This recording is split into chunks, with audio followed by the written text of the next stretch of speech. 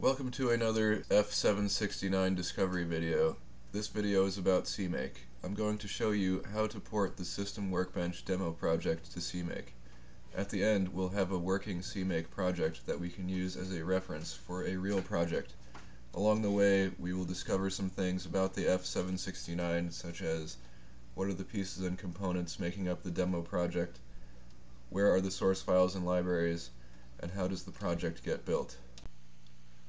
So, why CMake? Why do this at all? Here are some reasons. If you have to go to work to build a new binary, if you can't do work without your laptop, if you are useless on vacation, that means you're doing it wrong. I'm not afraid to say it. It means you're stuck, chained to your desk by your tools, and even worse, the vendor.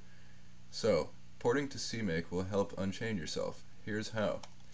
CMake runs on the command line, which allows you to do lots of things. For example, if you want to set up a build server or a continuous integration server such as Jenkins, you want your build system to both run on Linux and run on the command line.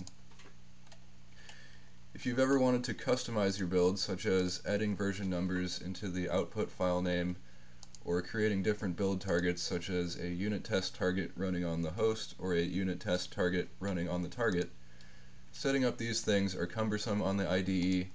It makes more sense to use configuration files that are nicely structured and spell out what's happening. Getting off of your IDE allows you to separate deployment from development. Consider the fact that if you use the debugger integrated with the IDE, your target is probably right next to you, connected by USB. This physically ties you to your development hardware, puts unnecessary load on your host machine, and clutters up your desk. Testing will not be repeatable, and it will be slow, probably because your workstation doesn't have any testing equipment. Humanreadable. If you've seen auto-generated Makefiles, you'll know they are unreadable and unusable. CMake uses a Humanreadable configuration file. If you like clean software, you need a clean build system.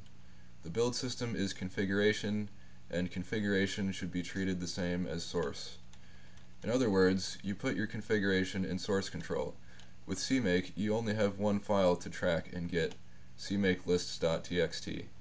You may have multiple CMake lists, but for the general case it's one.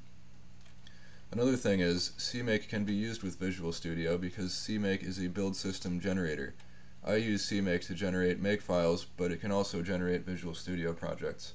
So your Windows-based colleagues can still contribute to the project. As a last note, GDB integration with the IDE is not that great. I used to think GDB integration was everything, the whole point, but now I try not to use it at all. GDB integration is not a substitute for bad software. So, how am I going to do this? There's two approaches, a bottom-up and a top-down. In the bottom-up approach, you build up your application by bringing in the different pieces one at a time and building the application up. Top-down refers to just bringing in everything and making it work. This is better for learning because we'll work with the demo app which does everything. So we'll get a sort of tour of the whole hardware platform. If I was doing the bottom-up style, it's better to know what you're doing so that you only pull in the things that you need. If you don't know what you're doing, for example, if this is the first time you're using a platform, I like the top-down approach. It gives me something to reference. So basically, with this project that I'm porting over to CMake, I know for a fact that it works, it builds, all of the files are there, there's no bugs, it loads on the target, and runs fine. It's important to have that reference. So how am I going to do this?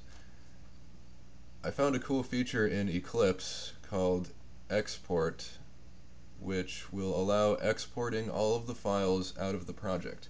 You would think this is not necessary, but the System Workbench project uses what's called linked resources, which means the files in the project aren't actually there. They are just links to files in the actual file system. You will notice that the directory structure of the project does not match that of the file system. So this export feature preserves the file system structure as the build system wants to see it.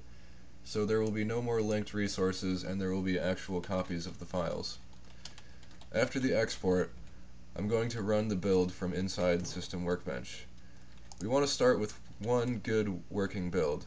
So for example, I can extract all of the include directories and compiler defined switches, and also get a list of all of the object files and libraries that are being linked in. This particular project has over 160 object files plus the static libraries. One reason why this export feature helps is because the F7 firmware package has a lot of ambiguous source files. In other words, two source files with the same name but different contents, and only one of them gets built in the project. The export feature only exports the files that are built. Eventually, we'll get to a point where all we have to do is resolve the compiler and linker errors, then we'll be done and have a nice ELF file.